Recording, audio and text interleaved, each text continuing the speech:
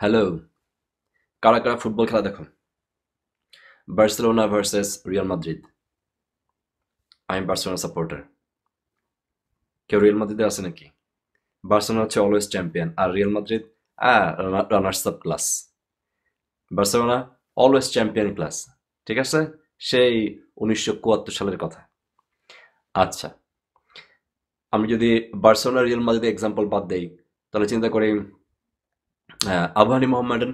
আমাদের সময় 90s এর দিকে আবহানী মোহাম্মডের ফুটবল খেলার সময় আবহানী মোহাম্মদের বিশাল একটা হাইপ ছিল। ক্লাসে আইডিয়াল স্কুলে প্রায় খেলার পরে মারামারি লেগে যেত, কাইন্ড অফ ব্যাপার। যে আমরা আবহানীর প্লেয়ার খুব ভালো খেলে, আবহানীর প্লেয়ার। তো আবহানীর দিকে যদি আমরা ক্লাস চিন্তা করি, তাহলে আবহানের সবগুলো প্লেয়ার হচ্ছে ক্লাসি প্লেয়ার। ওকে, আর মোহামেডানগুলি আসে আর কি কোনো রকম। তো আমাদের এই লেকচার হচ্ছে ক্লাস ভার্সেস আইডি। আমাদের সিএসএস এর আগের লেকচারগুলোতে আমরা আইডি এবং ক্লাস নিয়ে কথা বলেছি।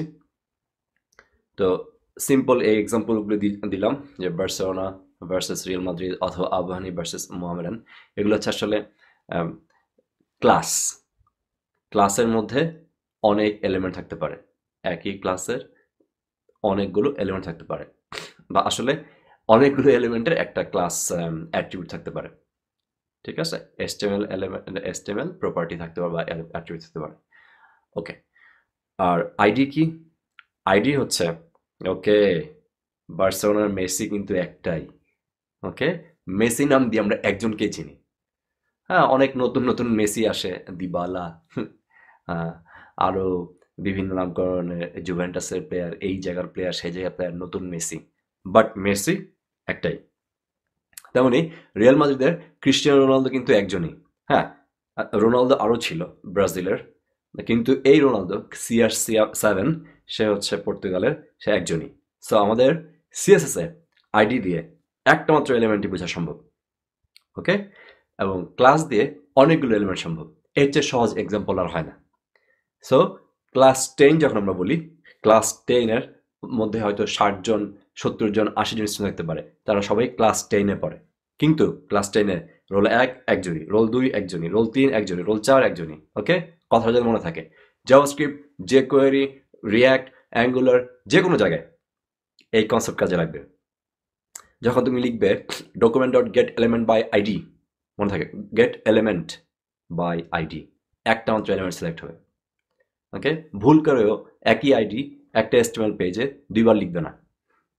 ওকে, কারণ একটা আইডি একজনের হতে পারে।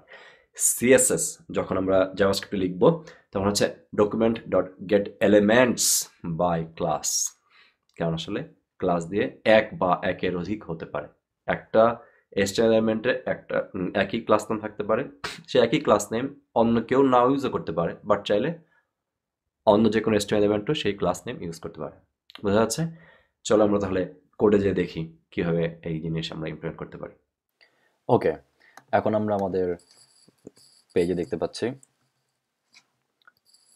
H1, এখানে একটি ক্লাস আছে উইথ 150, আমাদের আগের এক্সাম্পল থেকে। প্যারাগ্রাফ, তারও ক্লাস নেম হচ্ছে উইথ 150। পরবর্তী H1, এটারও ক্লাস নেম হচ্ছে উইথ 150। উইথ 150 এটা একটা জাস্ট নেম, ক্লাসে আমরা চাইলে যে কোনো কিছু দিতে পারি, কিন্তু এই নেম দিয়ে বোঝাতে চাচ্ছে যে এই HTML এলিমেন্টের উইথ হবে 150 পিক্সেল। ওকে, বাট আমরা যদি ভালো মতো খেয়াল করি, প্রথম হেডারের আইডি হচ্ছে হেডার ইলিশ। পয়লা বৈশাখ চলছিল তো, এই জন্যে এই ধরনের নাম। পরবর্তী হেডারের নাম হচ্ছে হেডার ভর্তা। আমরা যদি এখানে হেডার ইলিশ লিখি, এটা হচ্ছে HTML এর গ্রামার অনুযায়ী ভুল।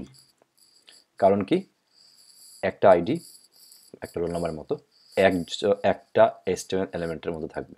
ওকে, আমরা চেঞ্জ করে দিই। এটা হচ্ছে একটি পার্থক্য। দেন আমরা যদি আমাদের স্টাইলে যাই, আমরা বলেছি যে হেডার ইলিশ, এটা একটি আইডি, এবার শুরু হবে হচ্ছে হ্যাশ দিয়ে। হেডার ভর্তা, এটা একটা আইডি, সো এটা শুরু হবে হ্যাশ দিয়ে। কিন্তু ক্লাস নেম উইথ 150, এটা শুরু হবে হচ্ছে ডট দিয়ে। ক্লিয়ার? আপাত দৃষ্টিতে এগুলোই হচ্ছে আইডি এবং ক্লাসের মধ্যে সিএসএস এ লেখার তফাৎ।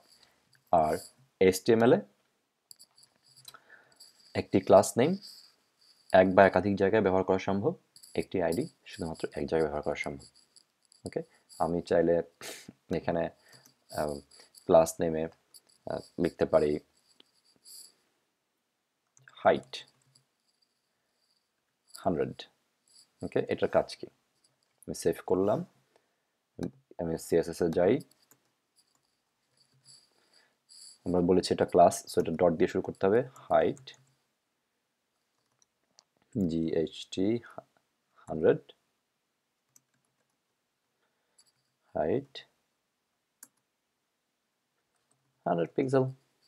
ওকে, আমরা সেভ করেছি, আমরা আমাদের পেজে যাই, যে দেখি আমরা বলেছি প্রথমটি হবে হচ্ছে 100 পিক্সেল হাইট, বোঝা যাচ্ছে? প্রথমটার হাইট একটু বেশি ভর্তা রেসিপির চাইতে। সো এভাবে আমরা ক্লাস দিয়ে বিভিন্ন এলিমেন্ট কন্ট্রোল করতে পারি।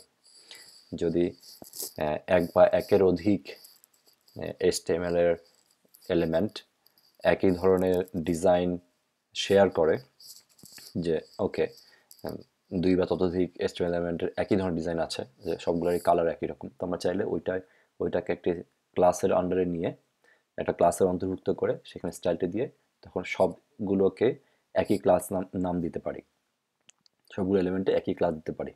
সুবিধা কি? তখন হচ্ছে যে আমরা যদি বলি যে ওকে যাদের যাদের রেড কালার আসে তাদের সবাইকে আমরা গ্রিন করে দিব, তাহলে শুধুমাত্র আমরা ক্লাসের সিএসএস এ যে আমরা যদি ক্লাসের সিএসএস এ যাই, তাদের রেড কালার আছে, তাদেরকে আমি চাইলে গ্রিন করে দিলাম, সব জায়গায় একসাথে চেঞ্জ হয়ে যাবে। আমাদেরকে বারবার ক্লাস নেম চেঞ্জ করতে হবে না, বা এসটিএমএল এলিমেন্টে যে নতুন কোনো ক্লাস নেম লিখতে হবে না। বোঝা যাচ্ছে? ওকে, তো আশা করি তোমরা আইডি এবং ক্লাসের মধ্যে তফাৎ বুঝতে পেরেছো। আর চাইলে বার্সেলোনা এবং রিয়াল মাদ্রিদের সম্পর্কে তোমাদের কোনো কমেন্ট থাকলেও এই ভিডিও নিচে করতে পারো। আমরা আমাদের বেসিক সিএসএস এর ক্লাস আর কিছু কয়েকটি লেকচারের মধ্যে শেষ করে দিব, এরপর আমরা যাব অ্যাডভান্স সিএসএস লেকচার, এবং আমরা আস্তে আস্তে শিখবো কীভাবে অন্য ওয়েবসাইট থেকে ডিজাইন চুরি করতে হয়। ওকে, ধন্যবাদ।